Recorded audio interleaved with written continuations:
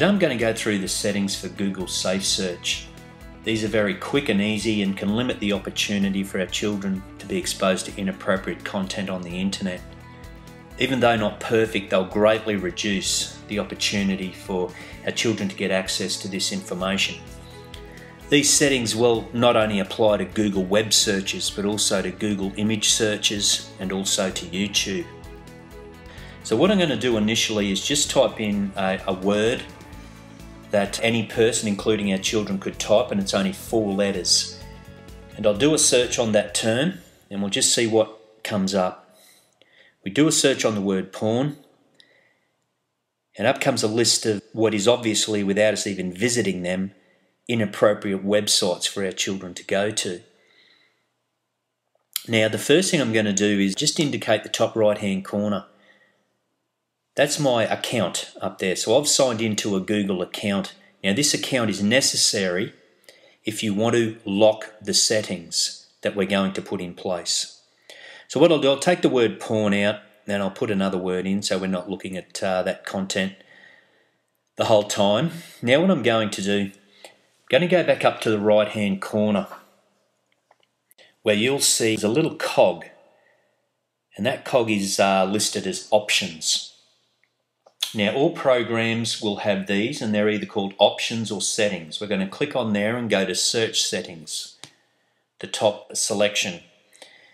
And you're going to see there's a lot of preferences here that we can select and deselect or activate and unactivate when it comes to our searching.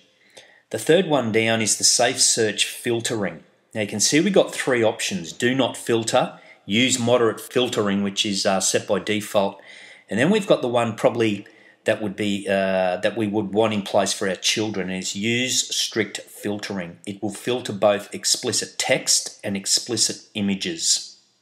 So that's the one that we would want to select. Now we're going to select that. Now they've given us 2 options for saving our preferences, and we must always save them down the bottom and conveniently one up the top right hand corner. So we click on there and instantly our preferences have been saved. Now we must always test and revisit these settings. I'll look there on the screen beside the search button and it says Google Safesearch is on. But I'm just going to get rid of the word computer and I'm going to type the word porn back in and then search on that. And you'll see that we get the same inappropriate websites, and the Safesearch link is actually set to off. Now if we go back in through here, we will go back to our selection page. Again, the third one down, you will see that they haven't been saved. It's back on use moderate filtering. So I'm going to use strict filtering again, select that, go up and save my preference at the top. It's acknowledged that my preferences have been saved. And we're going to go back to the search screen and you'll see that now it says Google Safesearch is back on and it's filtered out the bad websites. This should indicate that the Safesearch is now active. So I've searched on computer. You'll find that I'll go out and I'll put porn in again. Search on that. And what it says is that your search porn did not match any documents. Of course, Google could have matched it, but we have Safesearch on. I'm now going to go to Google Images, click on the images, and you'll see that the same results apply. Your search porn did not match any documents. Strict Safesearch is on. We go back to our search engine, our search page. Google Safesearch is on. We go into our preferences again, so we clicked on the Google Safesearch link.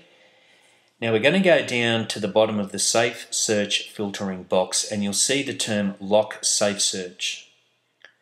This is an active link and we can lock our selection by clicking on that link. Now it will take you to your Google account and it will require that you put your password in again.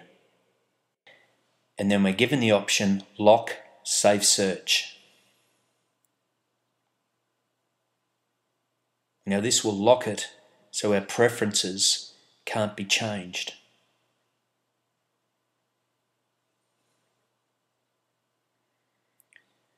It's applying our preference across all Google domains. This generally only takes a couple of seconds.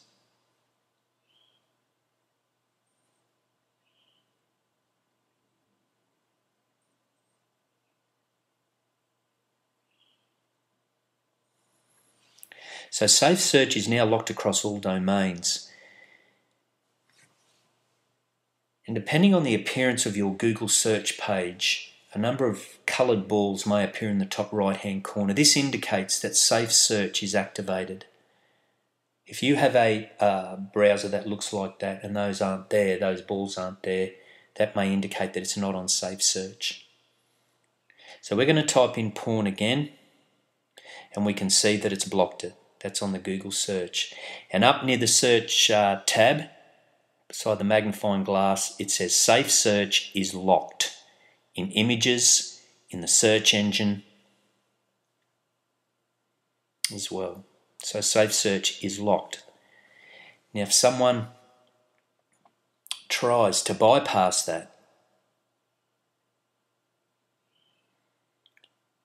by going to the Safesearch filtering preferences associated with that account, they can click on the active unlock and it will ask for the password. So it's a very good idea that your children don't have your password to your email account, or it may make these settings redundant. So there I have the option to unlock Safesearch after I've put my Google ID or Google email password in again.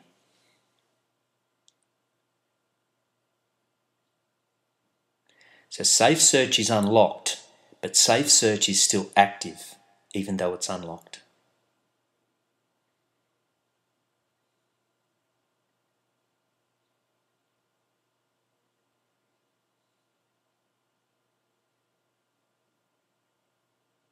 So we go back to our Google page.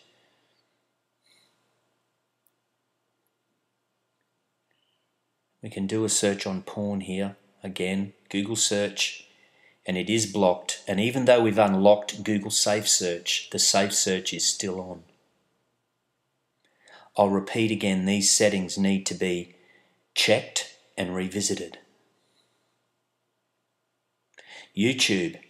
Some results have been removed because safety mode is enabled, so it will apply to YouTube as well. To finish off, remember, the settings always need to be tested and revisited. These settings need to be applied to each separate device or computer. They also need to be applied separately to each alternate search engine, such as Firefox, Bing, or Yahoo. However, most young people in Australia prefer Google searching. Most mobile devices have safe search settings available. Look for the word settings or options or the gear or cog symbol on the internet search page. And always remember, these settings will not eliminate, however, it will reduce the risk of inappropriate content.